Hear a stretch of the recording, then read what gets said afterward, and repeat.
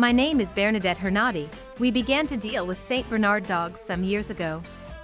In all my life wanted to have a giant-sized, hairy dog, and the whole thing started when my husband bought me a Saint Bernard puppy. We completely fell in love with the breed, and we knew that it has become one of our goals that even our children can have these wonderful animals.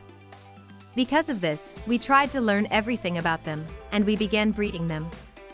The history of the Saint Bernard dog breed leads back to the 14th century, when the Swiss clergy realized that the travelers of their region are many times in danger because of the robbers of that time.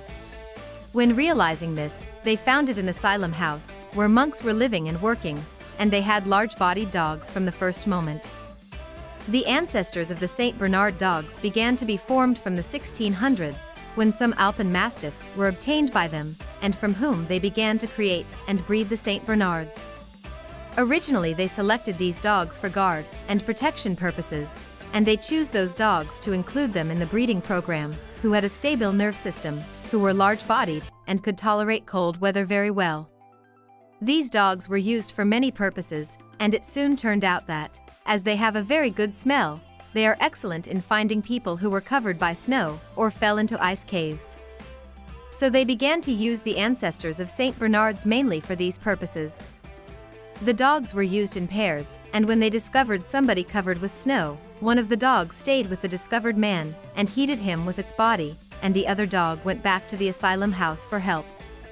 The most famous of these working dogs was Barry, the Saint Bernard, who saved the life of at least 40 people.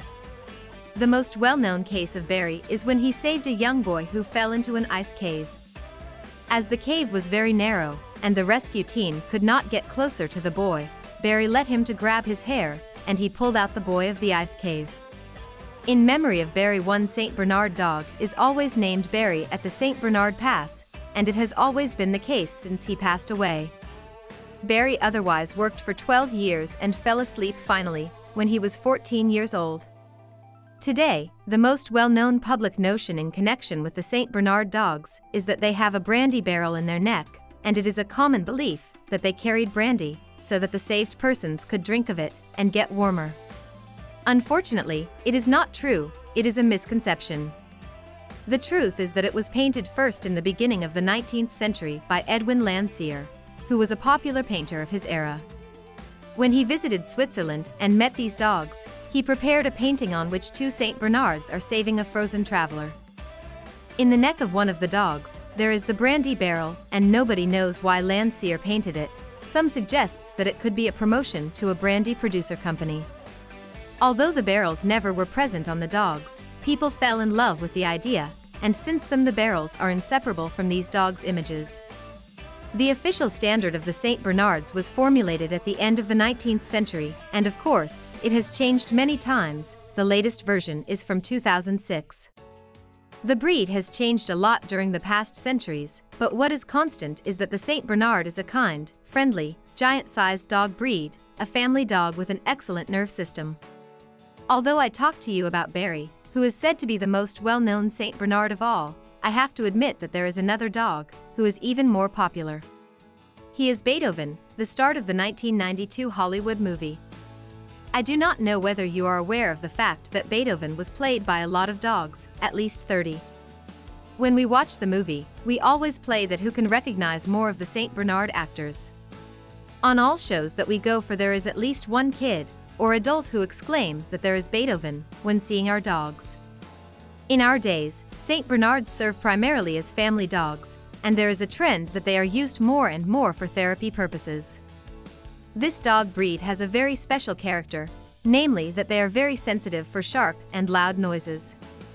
If they hear anything like this, and they see that humans are frightened by the sound, they try to relax humans with their body language, and with getting closer to the human.